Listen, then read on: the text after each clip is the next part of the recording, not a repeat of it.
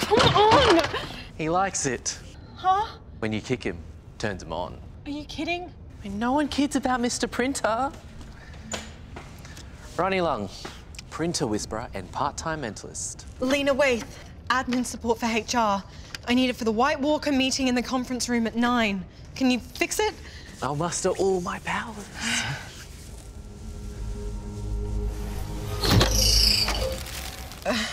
Ronnie Lung. You said your name's Ronnie Lung. The one and only. Your name is so familiar. My reputation precedes itself.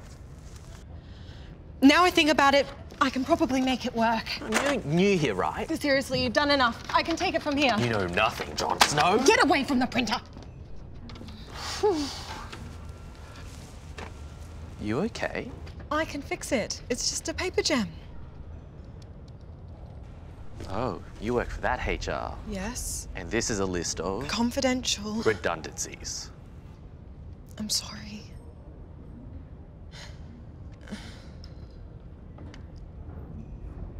Oh, that's not how I visualized this would go. Just so you know, I don't like how they're treating people. I thought I was just gonna come in and save the day and ask you out. Me? Not now.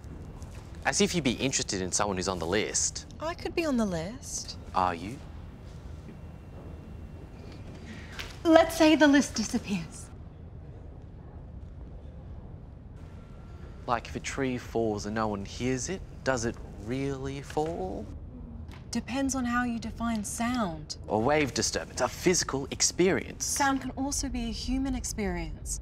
The result of physical signals synthesized in the mind as a form of perception. I love quantum physics. Me too. I did my science major in it. Me too. Do you want to go for some coffee with me?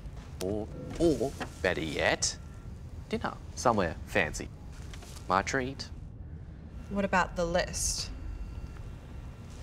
Oh, yeah. Mr. Printer.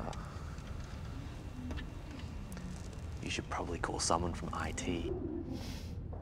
Okay.